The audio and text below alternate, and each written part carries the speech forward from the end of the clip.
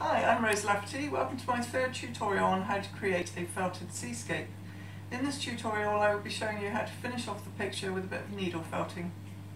These are the materials I'm going to use.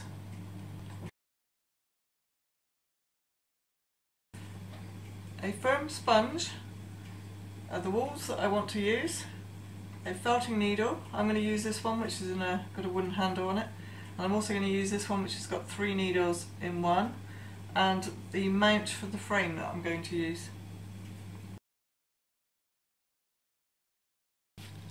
First I'm going to get my mount. I'm going to place it on the picture to see which bits I need to actually work on. There's no point me working on this side when it's going to be cut off.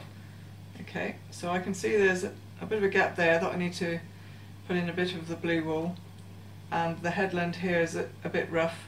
So I want to look at doing that. So first thing I'm going to do then is get a bit of the blue wool that I use for the sky, and I'm going to get my 3 needles, and I'm going to just stab it into that.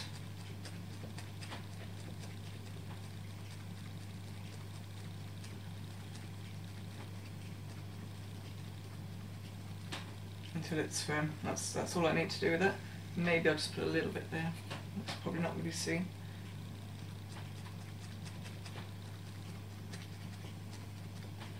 Okay, and I'll cut the ends off afterwards. Then I'm going to look at this headland and also pull that one down. So that's given a much more defined edge now to that. And also now and make sure that the sea line is straight. I'm just sort of combing it along.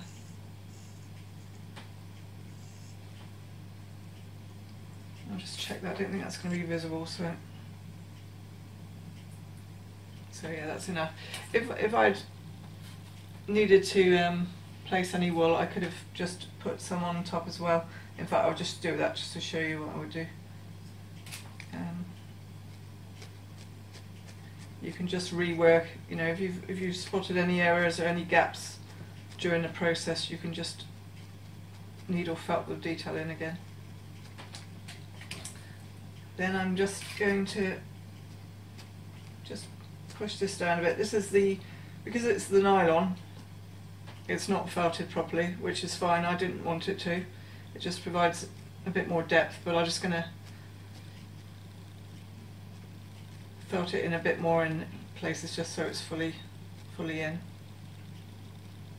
And the other thing I want to do is just define the pebbles a bit more. Because there's cotton nibs underneath it, it's quite difficult to actually work these in, but I just want to just define them a bit more.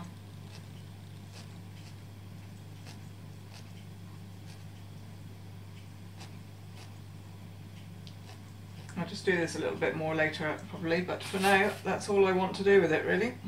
Oh no, sorry, there's just that one as well I noticed. Just going to make that a bit more horizontal. Okay, so I just put the mount in position to check that it's right.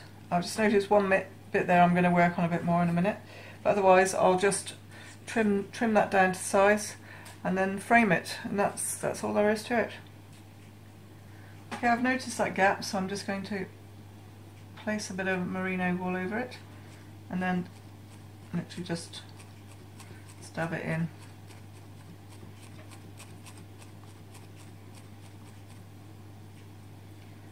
I don't want it to look like there's too many holes in it, so I'm just trying to make it look as natural as possible.